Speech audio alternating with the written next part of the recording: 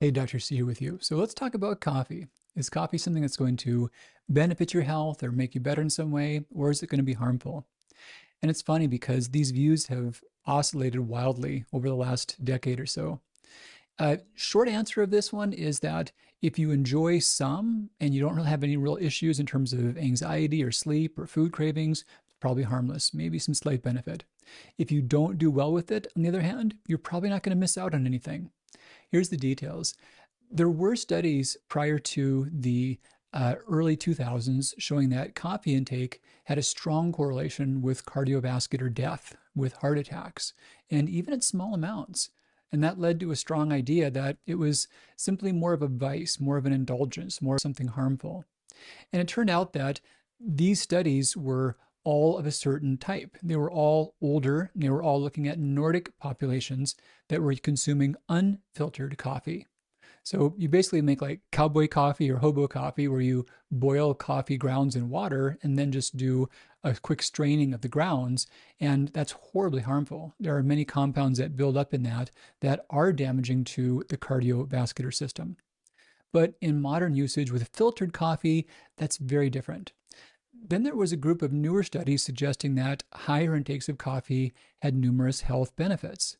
And there were plausible mechanisms for this. A general rule with plant foods is that the things that stain are often things that have a lot of health benefits. And yeah, coffee stains like nobody's business. This staining is a function of plant pigments, and mostly these are polyphenols. Many polyphenols can act as antioxidants, they can act as cofactors in connective tissues. They do a lot of good stuff in the body in general. So when there were other studies suggesting positive health outcomes, well, then it seemed plausible. Now, a lot of these studies turned out to be tied to socioeconomic status, meaning that people that had more of that often consumed higher amounts of coffee.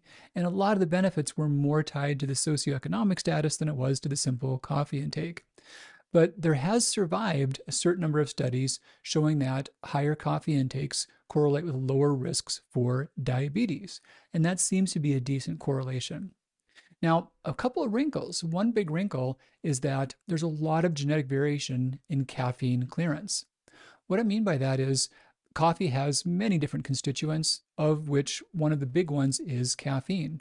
I mentioned some of the polyphenols. There's also alkaloids as well, many other compounds, but caffeine is one of the alkaloids, and it's a biologically active alkaloid.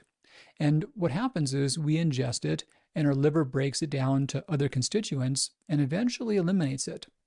Now, how long that takes and how we respond to caffeine give rise to a lot of individual differences.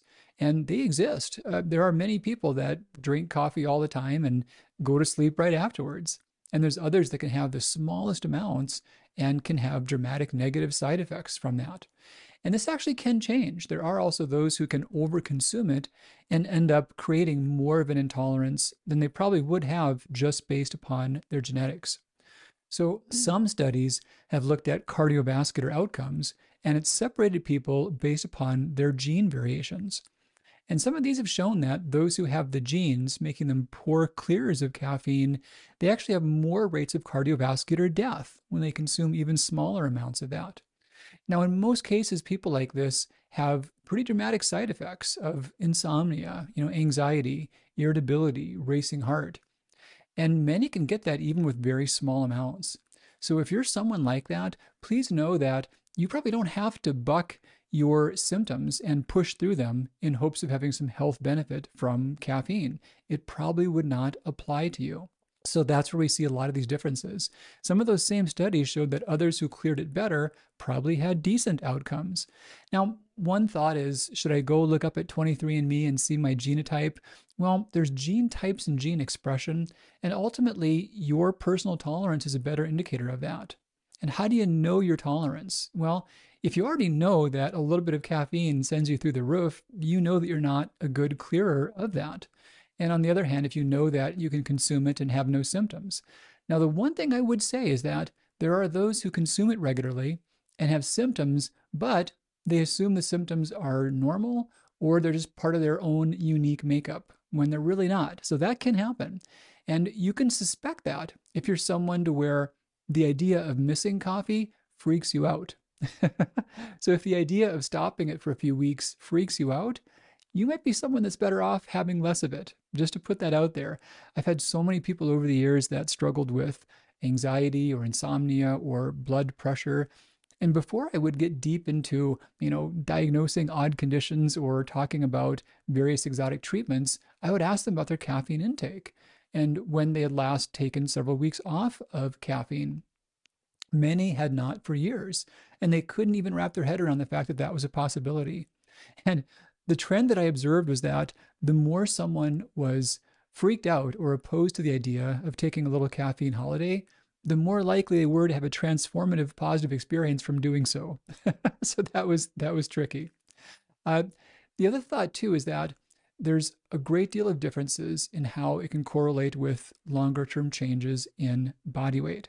So there's a stage that we go through called hepatopause, and that's one to where over time our liver works differently. And after hepatopause, our liver may not process caffeine in the same way that it did beforehand. Now, this is another pause, and it occurs during the same time in which the most commonly thought of pauses occur, as in menopause, perimenopause, and andropause for men. So, somewhere around mid 40s, mid 50s, caffeine might work differently for us.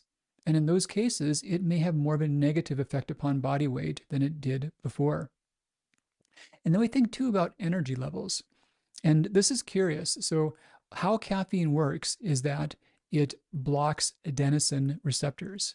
Let me back up a step. So, our brain makes energy, actually, all of our body makes energy by using a high energy molecule called adenosine triphosphate. You might have heard of ATP.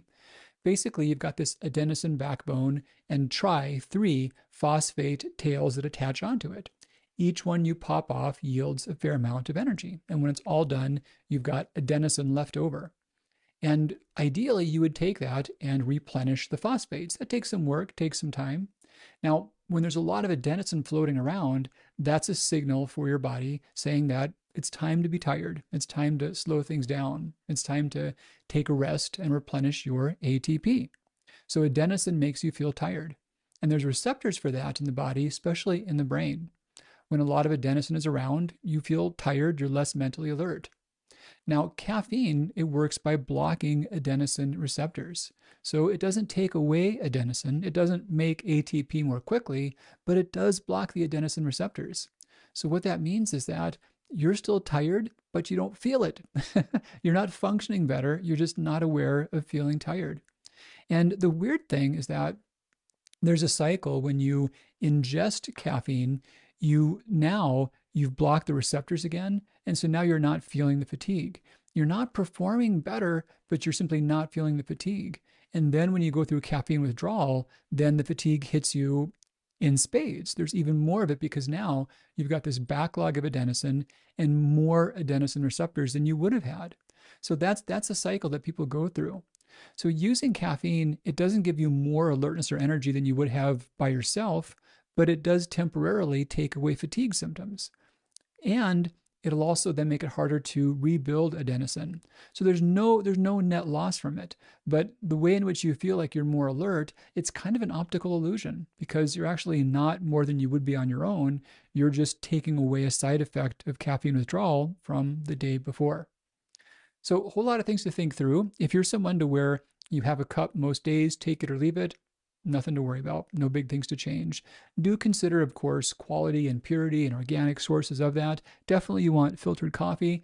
There can be some pH effects. It can be rather acidic, and some do better to have a little bit of milk or a plant milk with there to stop it from being a pH irritant on the intestinal tract. But if you tolerate it, it can be a nice source of some good polyphenols, some possible health benefits. If you're someone who doesn't tolerate it, if it makes your heart race or you feel anxious or jittery, you can skip it and you can do fine. Some people like you do fine with it every now and then, and some do fine with decaffeinated products. There's different versions of those. Some are decaffeinated with water processes.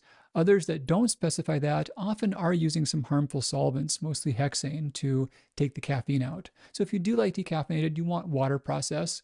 And it's worth knowing that if you ever get decaf when you're at your favorite coffee place, there might still be a lot of caffeine in there because they're not all the same from type to type. So yeah, if you don't tolerate it, you may have some on occasion. You may do okay with decaf, Or you may be in a subset that's better off just completely avoiding all versions of that. And that can include coffees, teas, and chocolate products. And then there's also those to where they can have it on a more regular basis. But if you're that person, I would still encourage taking at least once a year, taking a few weeks off, taking a little holiday. You can let your adenosine receptors reset. You can see if your caffeine clearance has changed. You can see if there were any symptoms that had snuck up on you, like just poor sleep quality or poorer mood or less steady energy levels. And if not, if you're good, you can be deliberate about your use once you're informed of it. All right, that's it. Take great care of yourself. We'll talk again really soon.